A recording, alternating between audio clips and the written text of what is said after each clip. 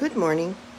Today I'm going to give you a quick demo on how I set up my painting palette and why.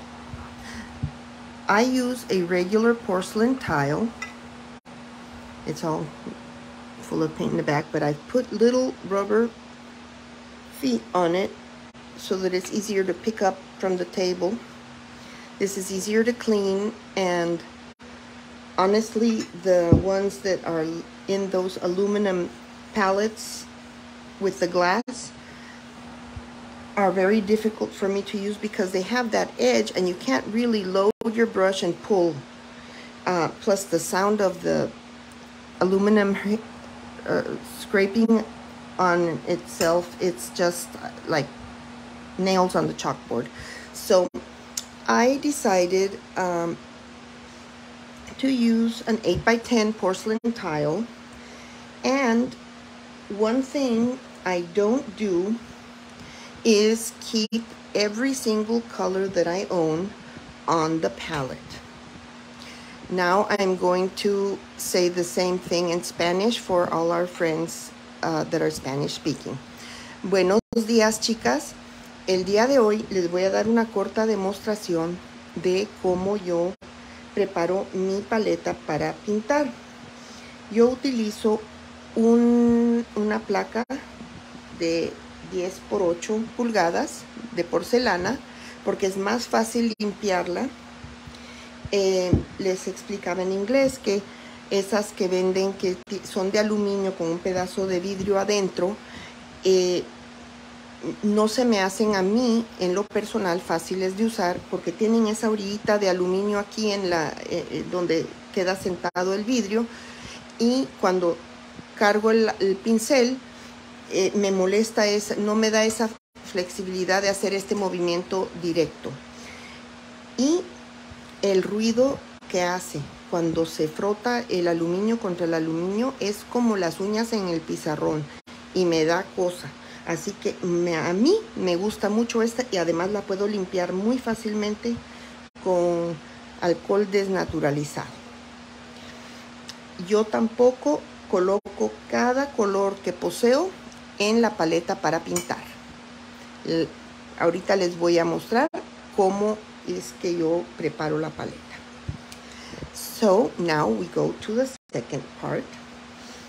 The reason I do not load every color I have and store it in the palette is they do get contaminated, and people who have a lot of color don't have the space to load their brush. Las personas que ponen todos sus colores en la paleta no tienen el espacio, si tienen muchos colores, para poder trabajar con facilidad porque no hay espacio. Tienen que cargar miren, les voy a mostrar. Yo pinto con pinceles grandes hasta las cosas chiquitas. Entonces, si yo estoy cargando el pincel y estoy tratando de agarrar pintura y tengo una pintura acá y la otra acá y la otra acá, aquí estoy haciendo esto.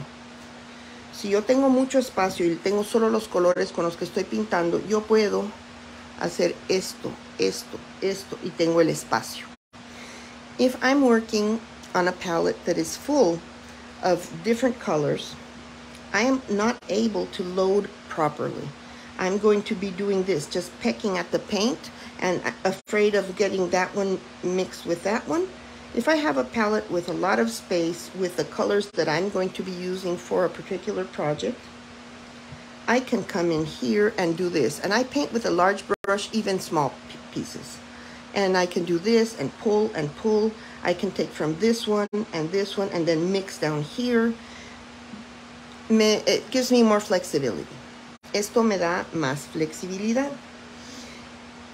In seminars, I've seen ladies come and bring every single color. Colors are mixed with oil, and so they will attract lint. And if you keep it open to be working from it during your seminar, and then you go to the next seminar and the next seminar, you're going to contaminate those paints. with lint and anything else that's airborne. He visto señoras que se traen sus paletas a los seminarios con todos los colores. Lo que sucede en esos casos es que cuando uno la tiene descubierta, todos los polvitos, pelitos, pelucitas que están en el ambiente van a caer ahí, y como mezclamos con aceite, pues se van a pegar y van a contaminar sus colores. Cuando vayan al próximo seminario dicen, ay, ¿por qué tiene tanta pelusa mi pintura? So, my way of doing the palette, and this is just my personal preference, and if this is helpful to you, I am very glad to share it, is I keep my paints pre-mixed because I do not like mixing paints. Esto es solo una preferencia personal que yo tengo de cómo preparar mi paleta para pintar, y si les es de utilidad, me alegra muchísimo compartir esto con ustedes. Yo mantengo mis pinturas mezcladas con anticipación porque no me gusta tener que mezclar un color en el momento que lo necesito. Quiero tener ya las cosas listas. So, I mix my paints with sewing machine oil. Just regular sewing machine oil. For those of you who live in the US, you can get it at any hobby store, Walmart, Hobby Lobby, Michael's, or sometimes even at hardware stores.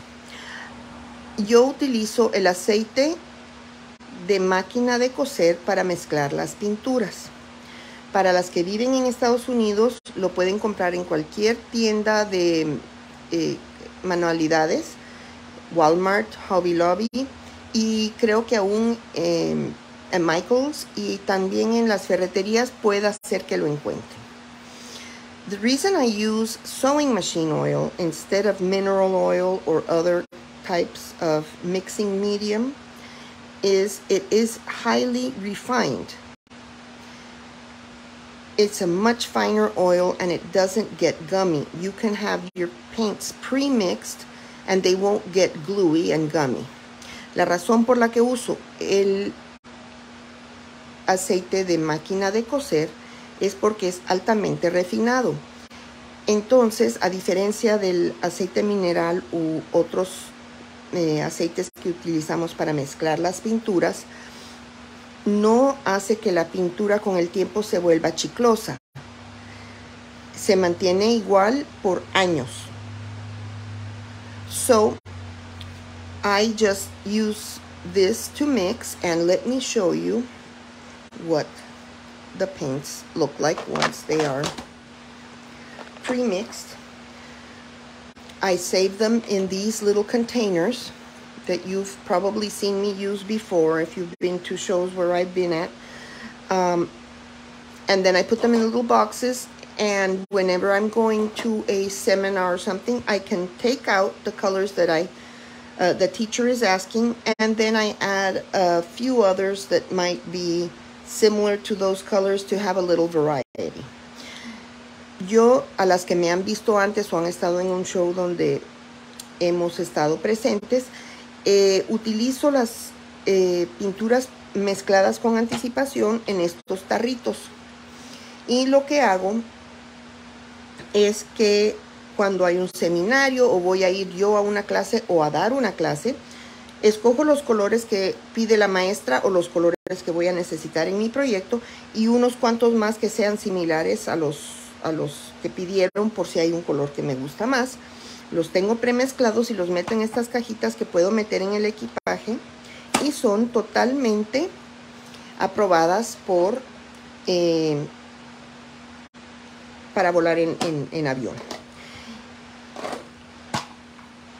So, let me show you a color that shows good on camera. Aquí está un color que se muestra bien en cámara. These are all screw top, so they won't spill. Tienen todas, se enroscan para no destaparse y hacer una manchadera en la maleta. Miren cómo está esa pintura de fresca. Esta pintura tiene aproximadamente, miren, aproximadamente unos 6 meses que la utilicé en un proyecto. Mezclé una cantidad suficiente porque prefiero tener que sobre para un proyecto y no que me falte y tener que mezclar porque me quita la inspiración. This paint has been pre-mixed about 6 months ago, and look how fresh that is. And see, it's not gummy like you get with some of the mineral oils or heavier oils. It's very fresh. It's been there 6 months.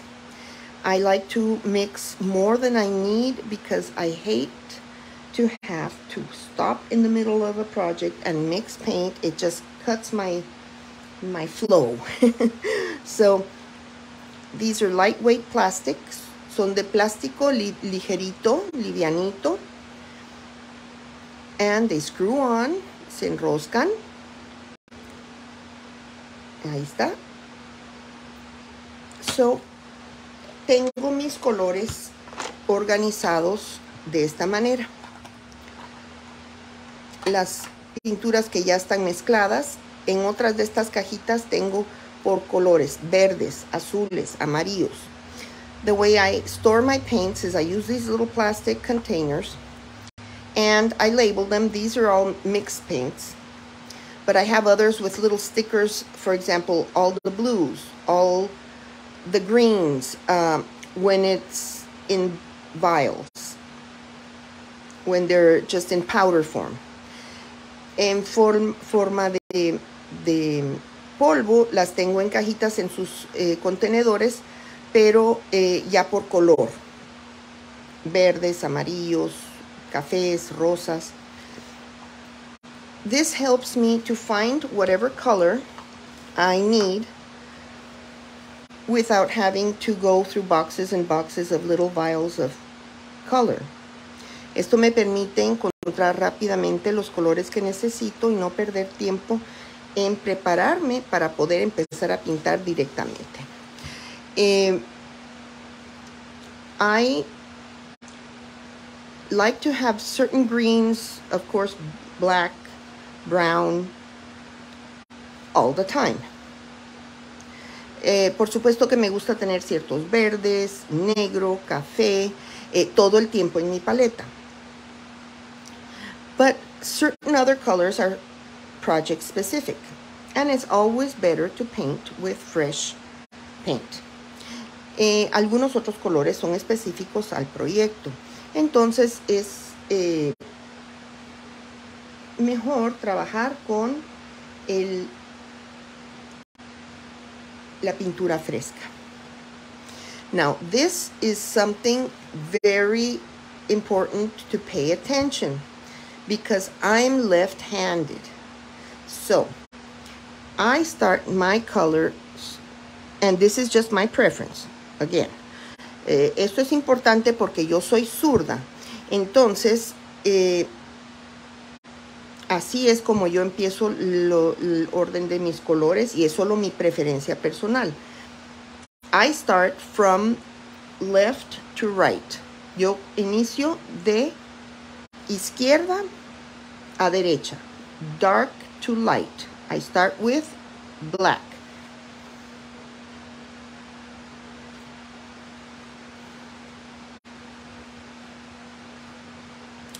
Then we're going to do brown. And see, I want to leave a lot of space in between my colors. Después vamos a seguir con café. Y como pueden ustedes ver, me gusta dejar mucho espacio entre los colores porque cuando uno utiliza este tamaño de pincel, se necesita espacio para tomar la pintura. I leave enough space between the colors because when you use this size brush, You want to have space to load your brush and mix a little bit on your palette. Y si ven, no pongo mucho color, a menos que voy a pintar un proyecto grande. Pero voy sacando de a poquito porque ya lo tengo mezclado y así no se me contamina o se me contamina al mezclarlo, porque a mí sí me gusta mezclar 2, 3 colores y hacer mis propios colores. If you notice, I load not much at the same time, and that's the advantage of having it pre-mixed in the little containers, because I'm always using fresh paint. I like to mix colors, 2 and 3 colors at a time, to make my own colors, so they do get contaminated. And if you want to use a fresh, crisp, clean blue, and you've already made purple and it's all full of ruby on it, that's not going to work. Just dig into your little container and take some fresh blue out. Si uno mezcla, por ejemplo, uno quiere pintar con un azul que sea bien limpio y esté fresco, y acabas de utilizar un rubí para hacer un color púrpura y está todo contaminado, es mejor entrar al botecito, sacar un azul limpiecito y sin contaminación. Esa es otra ventaja de tener las pinturas mezcladas con anterioridad y listas para tomarlas cuando se necesite. Obvio, no mezclo todos los colores que yo tengo porque serían demasiados, y hay colores que no usamos todo el tiempo, sino solo en proyectos especiales. Pero los colores básicos que sí se usan todo el tiempo, sí los tengo preparados con anticipación. Obviously, we do not paint every single color that we own, because certain colors are specific to certain projects or are just more unusual and you don't use them as much. But having your basic colors that you use most of the time already pre-mixed saves you a lot of time, preserves the paint because you're storing it and protecting it from contamination from being exposed to the air, and you have it readily accessible to take from it whenever you need. So I would probably use a red after the brown, so I'm gonna leave a space, and I see a hair. That happens when you have fur babies. That's another reason why, for those of you who have doggies or kitties, it's always a good thing to have your paints in little containers. So I'm gonna leave one spot right there for the red. Voy a poner aquí el naranja porque me gusta poner el rojo al lado del café, y después el como naranjita, y así sucesivamente. Y como he estado pintando como loca, me acabé el rojo, así que voy a dejar el espacio ahí. So I have to, that's one color that I finished off because I have been working on a large project. So the red is gone, but we have this orangey ochre. Then this is more of a yellow brown or pecan.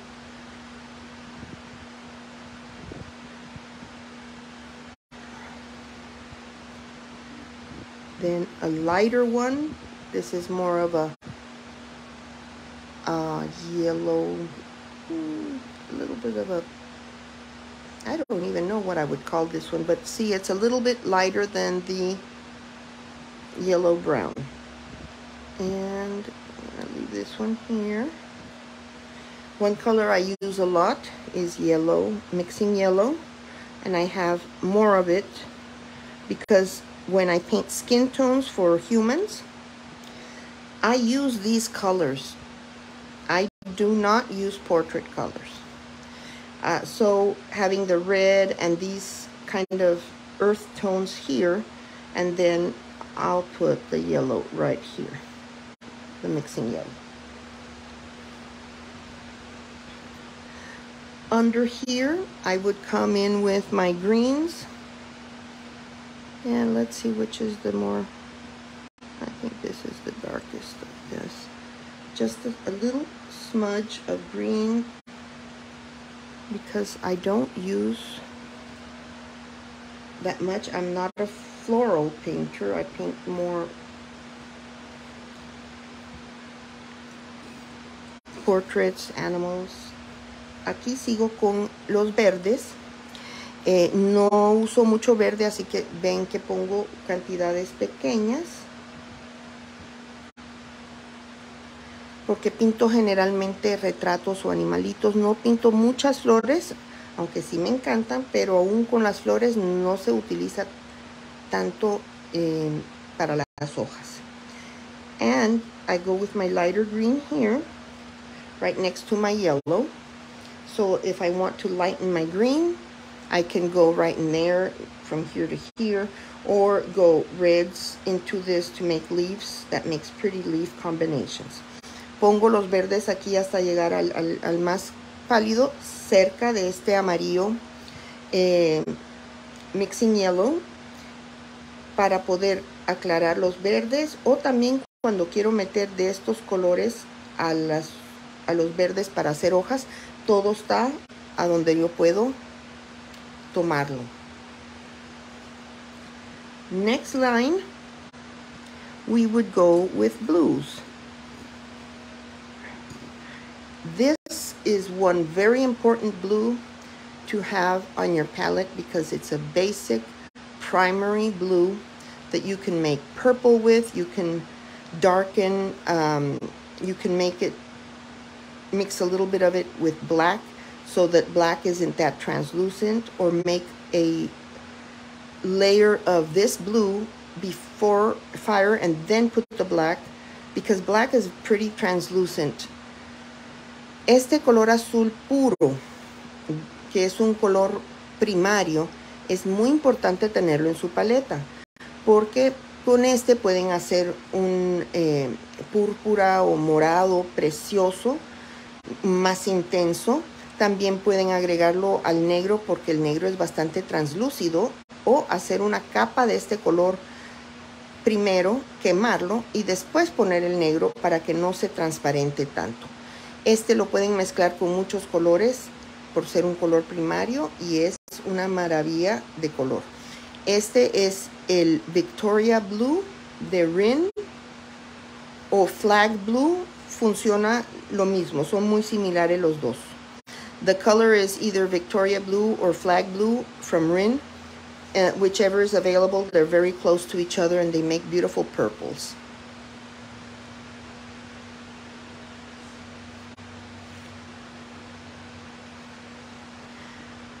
Then this here is one of my favorite colors by my very dear friend Rose Messina. This is Bluebell.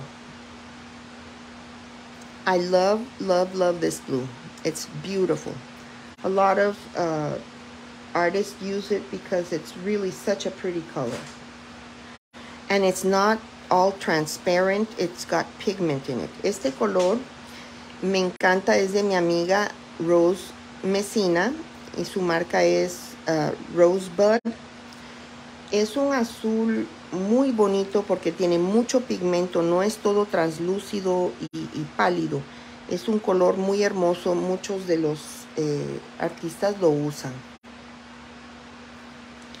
And this one here, this one is a turquoise blue by Porcelain Pew in Italy. Este es un color turquesa de Porcelana Pew en Italia. De los turquesas, la marca de ellos es la que más me gusta. Y sí hay diferencia entre unas y otras. This is the turquoise I like the best, is the one from Porcelana Pew. There is a difference with the turquoise, as many of you know. And when we find one we like, we hunt it down. And Daphne Stevens, you just still owe me that paint from Boucher. So hit me up later and we'll we will figure out how to get you paid and send me the paint. Y después de los azules vamos a poner los rosas o ¿cómo se dice? Rubíes. After the blues, I'm going to add the rose colors or rubies to be able to mix easier. See, I put the deep ruby right under the Victoria blue because this is where I'm going to make my purple. Pongo el rubí justo debajo del azul Victoria porque aquí es donde voy a sacar un color púrpura precioso, fuerte. Les voy a enseñar cómo queda, permítanme. Justo ayer estaba trabajando en la langosta. No está quemada, pero pueden ver la intensidad del morado. ¿Sí? I haven't fired it, but this is the intensity of that purple. I was working on the lobster yesterday, and that's how strong that comes. And it fires just like that. It's a very intense purple. And the only way I can get that is by mixing the Victoria blue and the ruby, because normally if I buy the purples already pre-mixed, they usually don't have enough pigment and they're very see-through. Generalmente los colores púrpura, cuando los compramos, no tienen tanto pigmento como cuando mezclamos estos dos colores que son colores primarios. Entonces salen un poquito más pálidos y a mí me gustan los colores fuertes, pero esa es mi preferencia personal. Now, always on my palette, I have to have flux. And I put it right here.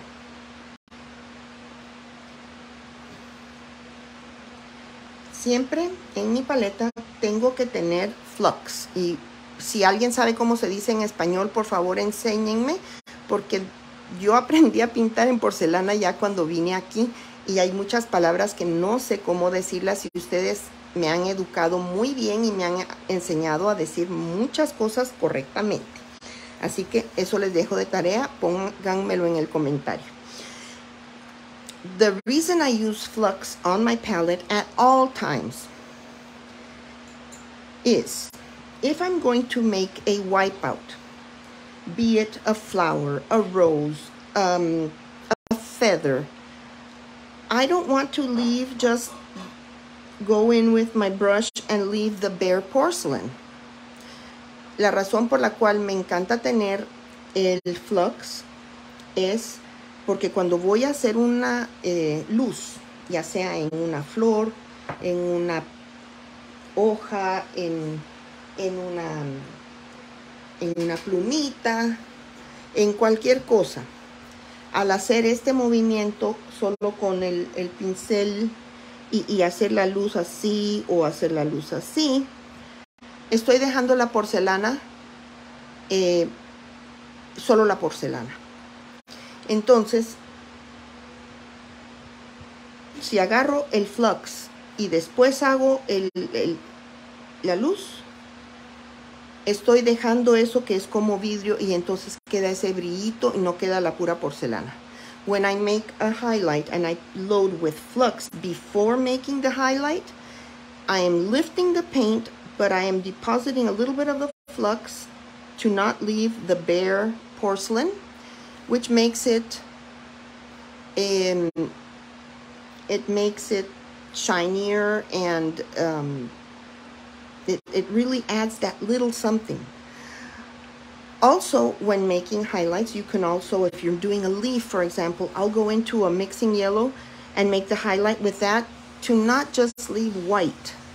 También con las hojas, si voy a hacer una luz, en vez de hacerlo solo limpiar y remover la pintura, tomo un poquito del amarillo, poquito, y con eso remuevo el color que quería quitar para la luz, pero deja un poquito de tono amarillo para que no se vea tan blanco y sin vida. So, now that we have done the setup of this, I have showed you these very handy little containers, the little plastic boxes. I'm going to give you just a quick demo on how I mix the paint with the mineral oil so you can actually see the magic happen. And these are some paints that I had mixed with. These are metallics, and I'm just going to place them there for now before I find a permanent place for them. I'm going to clean this one here. Another thing I do, and I didn't mention to you, when I have my palette like this, and then I've been loading brushes and it's dirty in the little puddle here, what I do is I have one of these little knives and I just clean the colors that have been mixed and are contaminated, and I'll just kind of do that in there, put it on this side.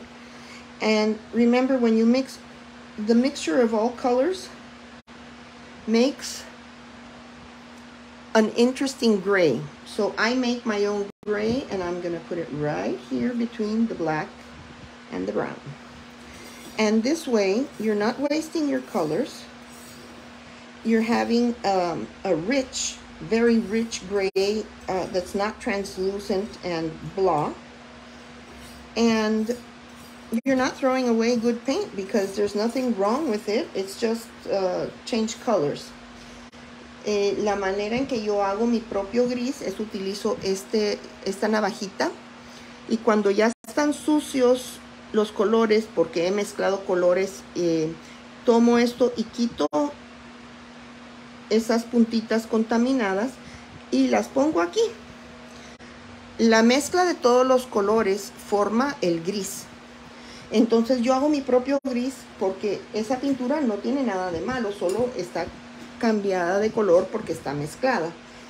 Entonces evito desperdiciar pigmento bueno, porque me gusta pintar solo con pinturas de calidad, y como ustedes saben, no estamos para tirar pintura costosa si todavía se puede utilizar. Hay que ser, ¿cómo se dice? Repurpose, ¿cómo se dice? Buscarle otro uso a nuestros materiales, máxime en los lugares donde no es fácil conseguir ciertas cosas. Aprovechen hasta la última gotita de todo lo que tengan, especially in places where you don't have access to all the products that you might need. They don't sell everything everywhere, so it's a good idea to be like resourceful and repurpose and use all your supplies to the last little drop. So, como les dije que no teníamos rojo, vamos a mezclar un rojo. Since we talked about not having red, we will mix a red color for our palette. So I can show you. One of my friends was asking me how it was that I used the sewing machine oil and how I mixed. So hopefully she'll be able to catch this video later on, replay it, because it's always, I'm visual myself, so I rather see a live demonstrations on how to do things. A little more, I like red. And this is a nice red. This is a very pretty red. So here we go. Nice thing about this container, it has a very tiny hole, so but still I put the paint the oil on the side so I can just bring it in. Tiene un agujero bastante pequeño, pero siempre me gusta ponerlo a un ladito para incorporarlo poquito a poco. No quiero aguadar la pintura y dejarla como agua.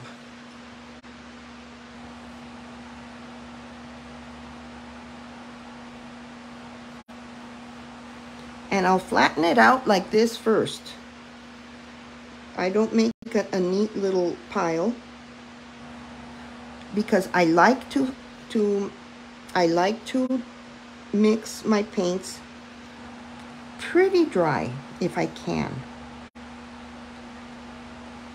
A mí me gusta mezclar las pinturas un poco secas y lo esparzo así grande primero. Now that I have this, I can take that last little bit of oil, see? It's right there. Me gusta que queden secas. No secas, pero no me gustan muy diluidas. See how it's kind of sticking to itself? I still need a little bit more. And see here, I can do this. I put one little drop because right now I really don't want to make it too watery. So I can add little by little. Aquí ya no las quiero hacer muy líquida la pintura, entonces agrego una gotita en... ya me habían enseñado cómo se dice la espátula. ¿Cómo se dice este? ¿Espátula? Well, palette knife. Y todavía le falta un poquitín. Otra gotita, pero ven cómo ayuda que el agujerito es chiquito. See how it helps that it's a small opening. And there we go. That will be enough. And now you see, because I'm so meticulous about mixing the paints, why I don't like mixing paints, because if I have to do this, I will spend an entire seminar preparing for the seminar. And I want them to a specific consistency. And this way I have what I need for as long as I need. Ven como me tardo bastante, soy un poquito cuidadosita en cómo mezclo mi color porque lo quiero de cierta manera. Es más fácil tenerlos mezclados. Si me pongo a mezclar antes de un seminario, Dios mío, me paso el seminario preparándome para el seminario. Miren, it's quite dry. No sé si se aprecia ahí. Look. Trying to, is that better? And it won't fall off. It shouldn't drip. It should be a thick paste. Debe ser como una pasta gruesa. No debe de poder caerse de la espátula. So, remember we said we left the space here for the red.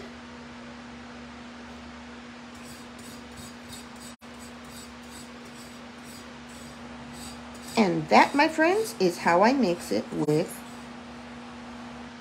the sewing machine oil. Así es, amigas, como lo mezclo con el aceite para máquina de coser.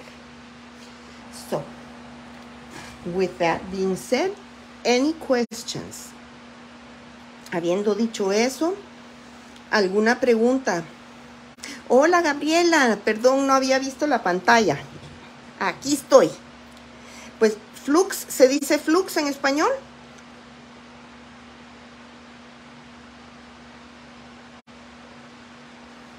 Me imagino que sí.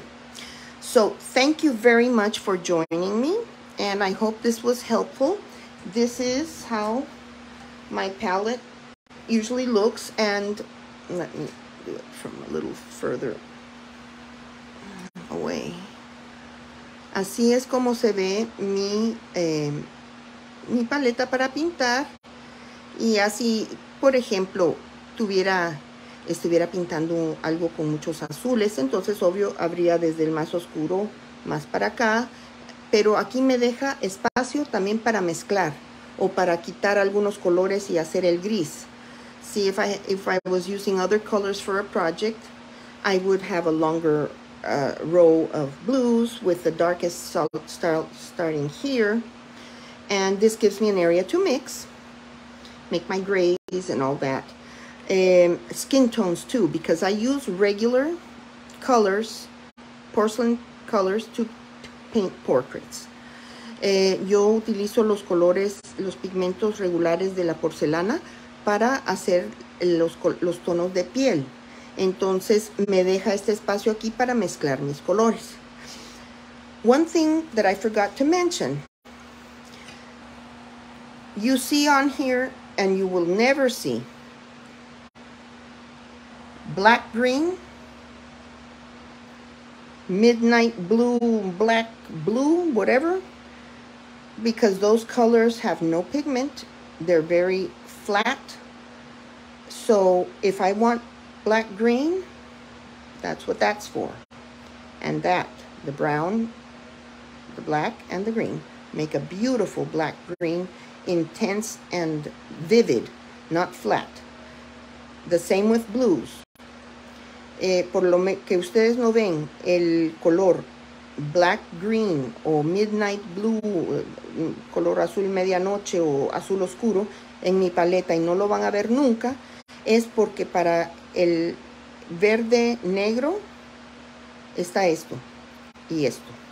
Está el café y el negro, que mezclado con un verde hacen un verde negro o black green vívido, intenso. No es translúcido y sin vida como el que viene preparado. Lo mismo con los azules. So, tener colores primarios nos permite hacer muchísimos colores más intensos, más hermosos, y no tener que comprar cada color que existe en la gama. Having primary colors allows us to make any other color that we need without having to buy the whole range of different tones and colors, which we can make ourselves using primary colors and getting some beautiful, very vivid, intense results. Así que mil gracias. A ver si otro día alguien me preguntó, les hago la demostración de cómo hacer las luces usando el flux, ya con una pieza pintada, para que vean la diferencia entre solo hacer la luz y hacerla con el flux. Let's see if I can soon make a demo for you on how to make the highlights using the flux instead of just wiping off. And I lost it. We'll make a demo with the highlights using the flux and maybe using some other colors. Thank you so much for your time. I hope this was helpful, and I will see you next time. Muchas gracias por su tiempo, chicas, y de veras espero que les haya sido de alguna utilidad, y nos vemos a la próxima. Cuídense mucho. Chao.